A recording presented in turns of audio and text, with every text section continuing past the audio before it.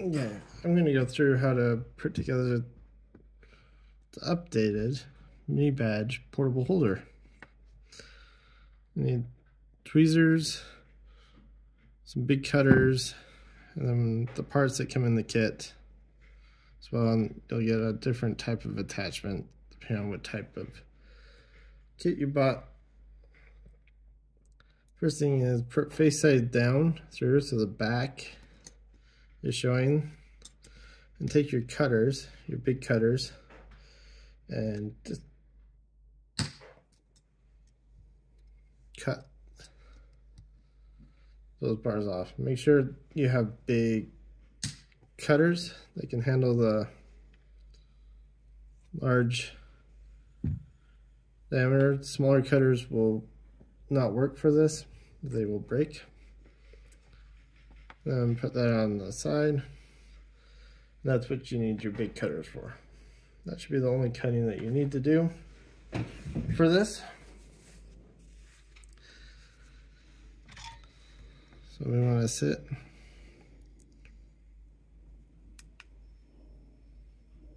get your iron. Using my little pencil with its default tip. It's heating up. First thing that you always do with an iron, to tin its tip. Get nice and good. Okay. So there's three big parts that will be put on here. You have the resistor. Well, first I like to tag one pad each of these, and then one pad on that small IC. So depending on the values of your resistor and your capacitor, it depends on how fast this will blink. This one here is a test. This one's going to be a really slow blink.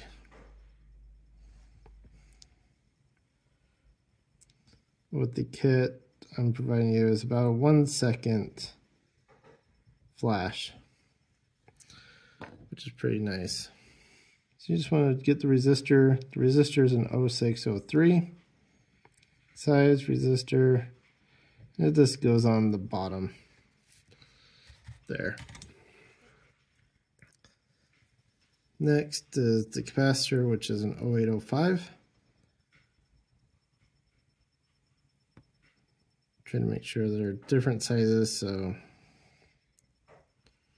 you don't accidentally put one in place of the other.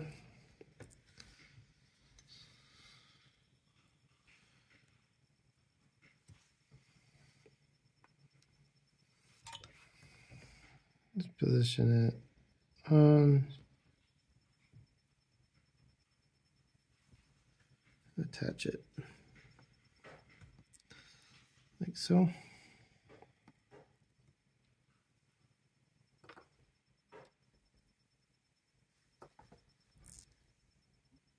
Okay. The hard one is this little tiny Schmidt diode.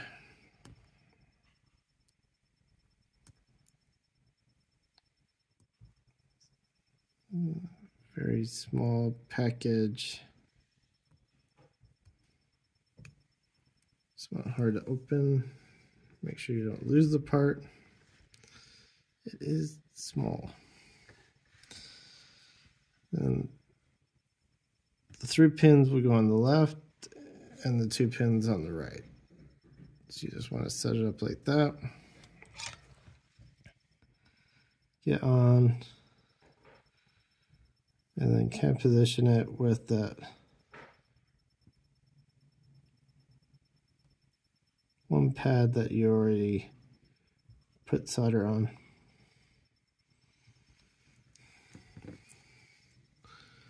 That should look pretty good. I am a little too far on the left there, so I want to heat it.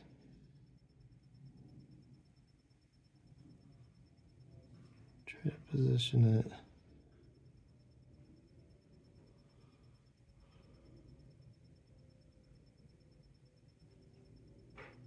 a little bit better.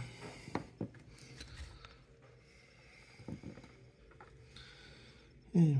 And then go through and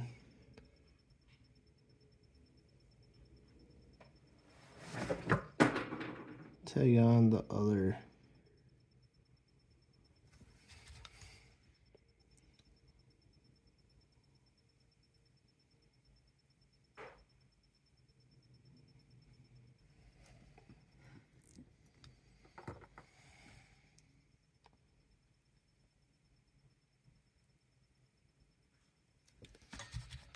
feet.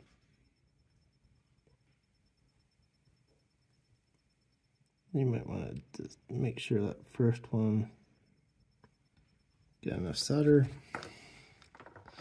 So where you might want flux or hot air, you can make this a little bit easier.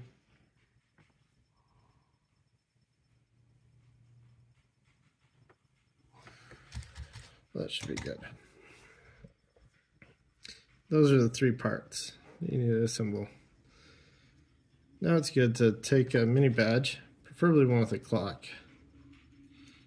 or like the Hack in the Box one from 2022. Okay, I just want to put them all on.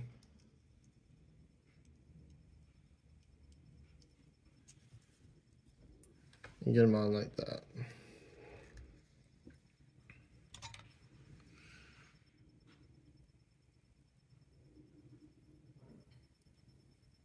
Now you can solder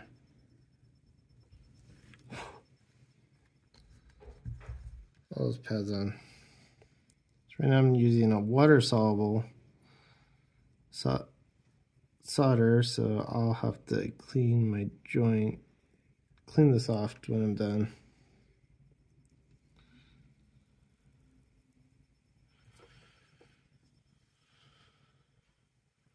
Yeah, you just sit and this solder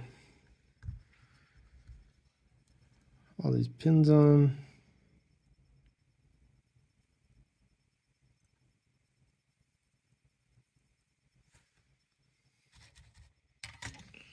Once they're soldered, that should look nice and good. Okay, and then you don't really have to solder this on to test. I recommend that you test. Take the battery I provide you, plop it in,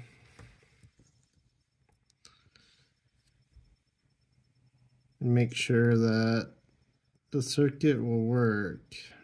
This is with a really high resistor value, so it's going to be about 8 seconds, as you can tell. It switches at 8 seconds. It looks like it's working. So now you can take out the mini badge and solder on. After you clean it, you just put those in like so, and just solder it, so it'll look something like this. This one is a little bit faster. This is about